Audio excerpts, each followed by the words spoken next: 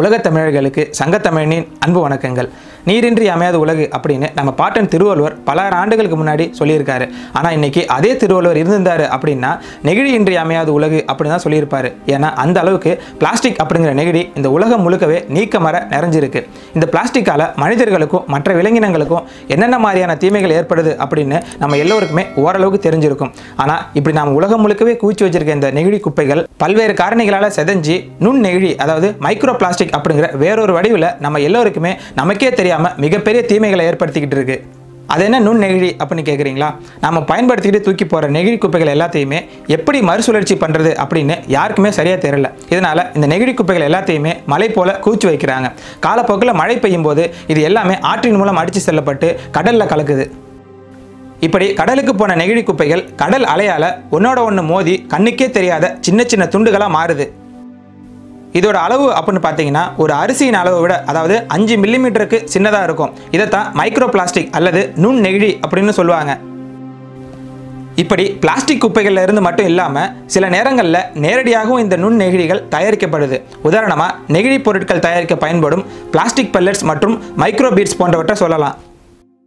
இந்த நுண் நெகிழி போலவே நுண் இலைகள் அதாவது மைக்ரோ ஃபைபர்ஸ் அப்படிங்கிறதும் நாம் பயன்படுத்துகிற நெகிழி பொருட்கள் மற்றும் ஆடைகளின் மூலமாக கடலில் கலக்குது.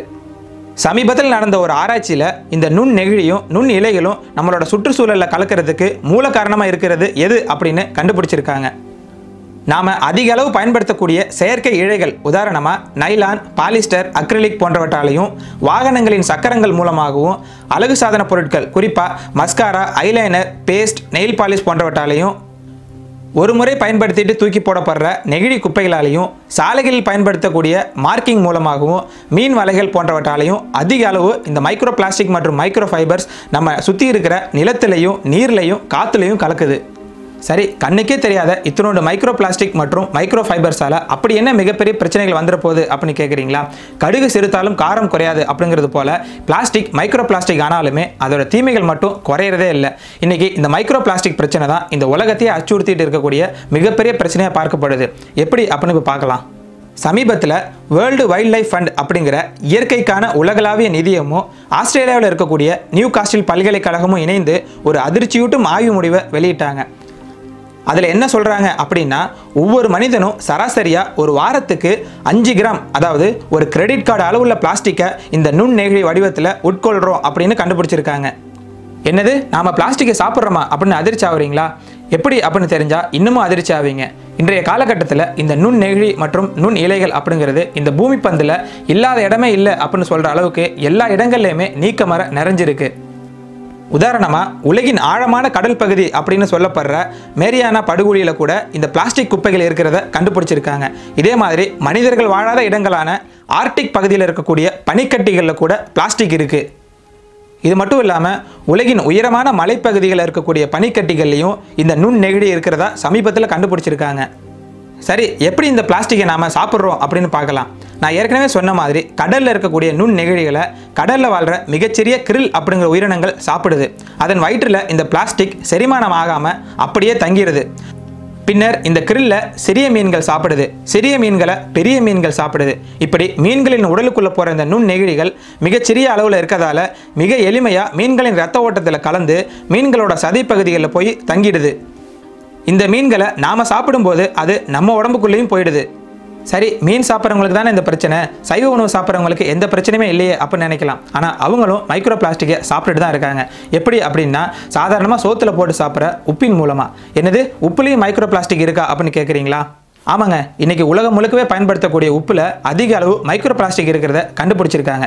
சரி, எப்படி இந்த மைக்ரோ பிளாஸ்டிக் உப்பில் கலக்குது அப்படின்னா ஏற்கனவே மைக்ரோ பிளாஸ்டிக் அதிகமாக இருக்கக்கூடிய கடல் தண்ணீரை பயன்படுத்தி உப்பு தயாரிக்கும் போது அதில் இருக்கிற நீர் மட்டும் ஆவியாகிட்டு மைக்ரோ பிளாஸ்டிக்கும் இந்த உப்பின் கூடவே தங்கிடுது. இது எல்லாத்தையும் விட அதிர்ச்சி அளிக்கக்கூடிய ஒரு தகவல் என்ன அப்படின்னா நாம் குடிக்கக்கூடிய தண்ணீரில் கூட இந்த மைக்ரோ பிளாஸ்டிக் மற்றும் மைக்ரோ ஃபைபர்ஸ் கலந்துருக்கிறத கண்டுபிடிச்சிருக்காங்க. அதாவது நம்ம கடைகளில் வாங்கி குடிக்கக்கூடிய அனைத்து தண்ணீர் மற்றும் குளிர்பான பாட்டில்களில் அதிக அளவு மைக்ரோ பிளாஸ்டிக் இருக்கிறத கண்டுபிடிச்சிருக்காங்க. இது மட்டும் இல்லாமல் நிலத்தடி நீரையும் இந்த மைக்ரோ பிளாஸ்டிக் விட்டு வைக்கல. இந்த உலகத்திலேயே குடிநீரில் அதிக அளவு மைக்ரோ பிளாஸ்டிக் கலந்துருக்கக்கூடிய நாடுகளில் இந்தியாவும் ஒன்று. சொல்லப்போனால் குடிநீர் மூலமாக தான் அதிக அளவு மைக்ரோ பிளாஸ்டிக்கை நாம் உட்கொள்கிறோம். அதாவது ஒரு வாரத்துக்கு கிட்டத்தட்ட 1769 மைக்ரோபிளாஸ்டிக் துண்டுகளை தண்ணீரின் மூலமாக மட்டுமே நாம் குடிக்கிறோம்.